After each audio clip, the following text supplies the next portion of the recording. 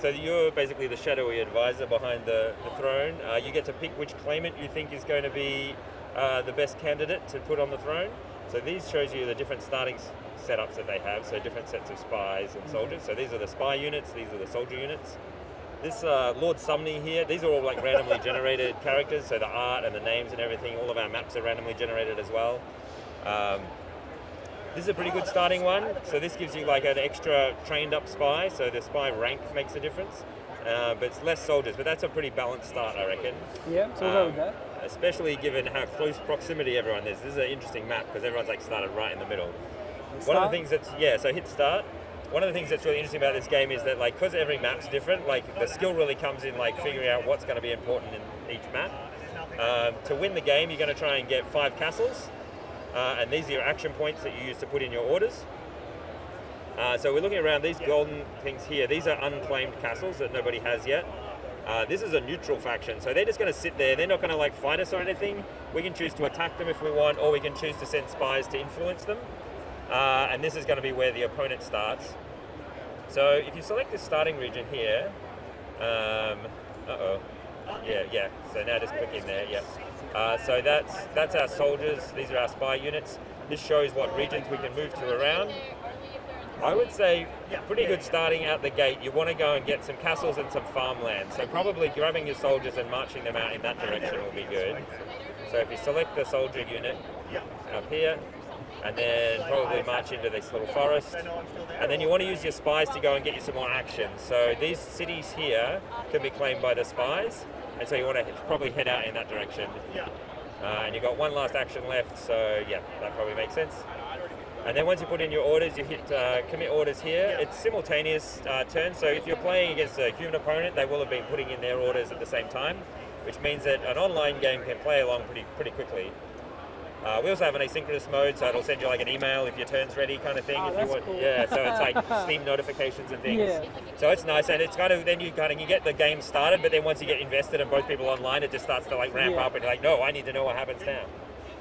So we can see here they're moving out in this direction. I would say we definitely want to get these action points. So probably continuing to move your spies into. You can get 2 cities in one go here, yeah, and then you can move the other one into the other side. And get the farmland. So farmland is like supply. So this is the little turnips you have here. That's how many soldiers you can have in one region. So at the moment you could only have 1 soldier in a region. If you had another one, they would start to be starving. Yeah. But if you can grab that turnip farmland there, that'll really give you allow you to build up bigger armies. The way the combat works is it's just strength in numbers. It's like the soldiers just work through. Whoever has the most soldiers in a region will win the battle.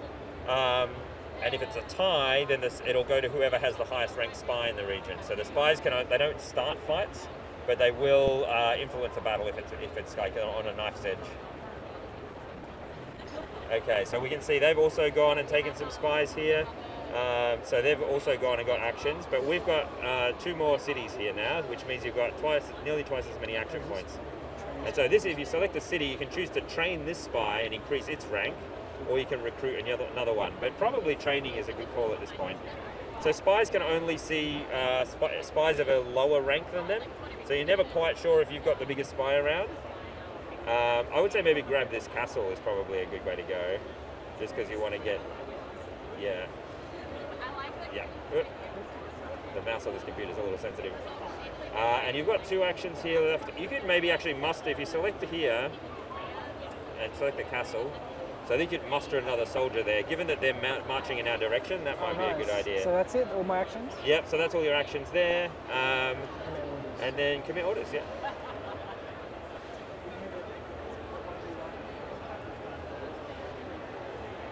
And now we've taken the Trenmouth Castle. Oh, okay, so they're probably coming in for that farmland now that we've got it, I think. So we'll want to look into defending that if we can. So good thing we mustered some extra soldiers. I would say if you send a soldier in from each region, actually you can just send 1 soldier in, because we control that region. If you want to defend it, you could just march 1 soldier in there, and if they move 1 in, it'll be a tie. Yeah. And unless they've moved a spy in, so they might move a spy in is the tricky thing. This attack you're doing here, you'll actually lose that because they control that region. Ah. So you might want to cancel that order. You can cancel orders actually up here as a little shorthand if you just mouse over. So I think that mountain one is that soldier, yeah. And if you click that, yeah. So you want to bring in a spy. If you had a spy to move in there with that, you could definitely do it. But I think moving down there, we can try influencing this neutral faction too. So that's probably pretty good. And yeah, maybe bring this one back in case this ends up in a bit of a tussle here. Yeah. And you've still got 2, so maybe just muster more soldiers. Take advantage of it.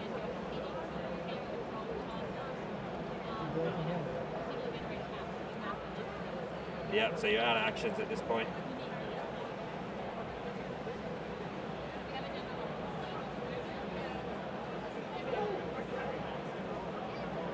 Okay, we can see, so this, because we've got this higher ranked spy here, we can actually see their spy coming up. If we didn't have a 2 ranked spy, that would have been invisible to us. So we can see that they're coming, sneaking up there to try and get that city office, I think. Did our mustering, so you're in a pretty good position here. You might want to move back in there. They're probably going to that one, so if we move in there, then we can ambush them and do a little assassination. I can show you how that works. Yeah. Start to lock it down. So that's good. So we've defended that there, which is good. If you want to, I can show you the influence action. So if you move that spy, yeah, in there, I'll show you how that works next turn. So yeah, 1 action left. You could train up another spy, or you can actually bank it for next turn, which will save it as like half a point towards next turn. So if you save up 2 at a time, so I'll try that. Yeah, it's kind of good to have half a one in your back pocket, because then if you need it, you can kind of like. Sounds like a good idea. Yeah.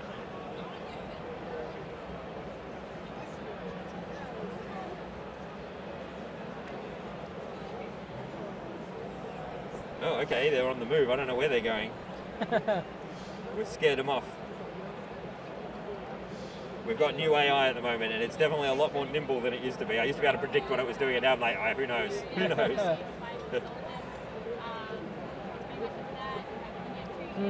So you could chase after it, try and hunt it down. It might be going here to try and like get ready to do an attack. Who knows?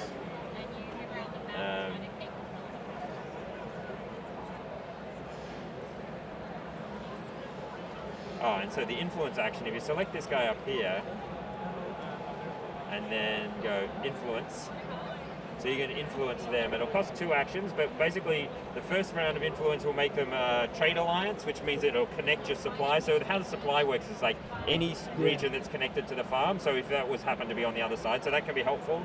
And then if you do it again, the second time you do it, will be sworn alliance, and that means that actually will count towards one of your castles.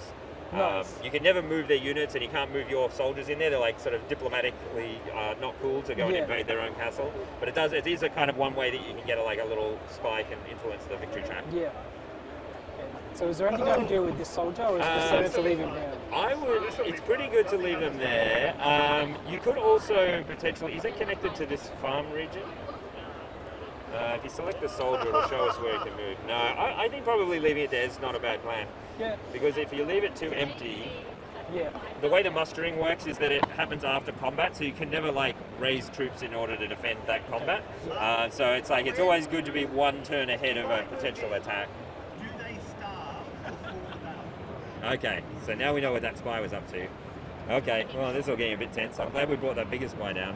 So what this spy was doing is that an empty castle, a spy can't control a castle, but they can convince it to go back to being neutral. So here's our influence action. So we've persuaded the neutral faction to form a trade alliance with us. So that's step 1. And basically, the thing with the alliances is that you can't, another spy could always come back and take it back the other way if it's a higher ranked spy. So it's sort of a bit tenuous, but it's certainly a good start.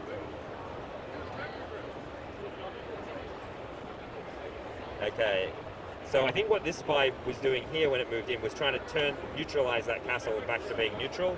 So it's a good thing that you moved that soldier in. But yeah, chase him down. And then I would do the influence again. So if you select the spy, yeah.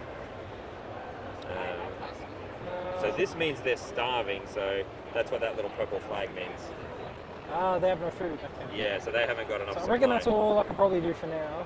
Yeah, probably just, I would muster again. Oh, I have a castle, Yeah, yeah. you've got a castle there, you could muster in. And then, yeah, save that one.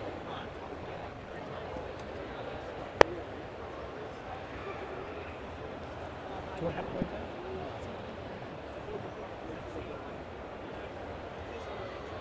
Okay, so they've spread that out because they were starving, they've moved one out. Ah, here we go. So this is going to be a combat. So they've moved their spy in and their soldier in, which will show us our first combat. So this is going to pull in. So because we both have equal combat strength, it brings in the spy as the tiebreaker. So that's the one thing where spies become very critical in battles, even though they can't start combats. And often that's the bit, like, because we have deterministic combat, there's no dice rolls or anything, but the spies are sort of the unknown element where you're never quite sure if you're going to win. So that's tricky. So they've taken our farms there, which is a challenge. Cool. So, but the good thing is we've got this influence now. So we click through here. This is great. So now we've got them as a sworn ally. So we've got this little castle here. We only need one more castle, and we'll be in the win running. The other thing that's happened is we've got these modifiers from our alliance. So in open plains regions, so these kind of empty regions, we'll get a bonus in combat strength, and then we'll get a penalty as well somewhere. Okay, so this is sometimes, because we haven't put in exclusion pairs yet, sometimes the modifiers cancel each other out. So, you know, they're like, we're easily surrounded, but also love being out in the open. Yeah. So basically that's cancelling out in this case. But often they'll end up being sort of like a late game thing where it kind of changes up how things go. But you've got one castle down here. If you move in and take that, you're actually on the edge of winning, I think, which is good. However, we have to be a little bit careful what this guy's up to. So at the moment, I think that's fine, but they might try and do an open castle gates at some point. But you're probably fine. You've got enough spy dominance around. I think you can probably adapt to. So yeah, you could move in there, and then if they come for that castle, it's probably good. That's all I can do. I've got some And then, soldiers. yeah, so you can't do anything with those troops because then. Oh, sorry, that's your ones. Yeah, you could muster again in here potentially. I think that's all I Yeah, can I do. think that's all really. you can do. Yep. And then once you get the 5 castles, you basically have to hold it for 2 turns, which is like gives them a chance. Like means that even if you kind of got up against the ropes, it's like there's a chance to try and like turn the tide, which in the multiplayer games especially can actually mean that you can pull back from the edge of a loss pretty nicely. Okay, they're out of there. I think. Oh, okay. They're still making some moves. I'm not quite sure what they're up to here. Okay, so we're 2 turns away from victory. That's good. So now we just need to hold down the fort. Oh, I'm getting hungry. Yeah, get you hungry. Yeah, I think move that one. Probably try and take that farm back, I think. And maybe move your spy with it. So you can't move 2 into that region because you don't have enough supply at this point. So they'll still starve if they move 2 in there. So you only can move 1. But you could move the spy to back them up. Might be the way to go. Because spies don't care about supply because they're just like, they'll just have a little snack on the go. You can leave 1 in there if you want, because you can still support 1. Am I spying there already? So I think you want to select your spy here. Oh, he's here. Yeah. There you go. Yep, that looks pretty good. See what happens. The AI used to be like, I was like, once you can kind of like predict what it's going to do, but now I'm like, I don't know. Sometimes it pulls out moves on the last turn that I'm like, what the hell? Right, it's thinking about it. Was it? Yeah, it might take a minute. 2 hours later. When it gets in the late game, it definitely starts to crunch a bunch of numbers. I think it's like, I am curious to see if this comes good. Uh-oh. But anyway, you're basically on the winning turn, so I think it's going to just deny you your victory.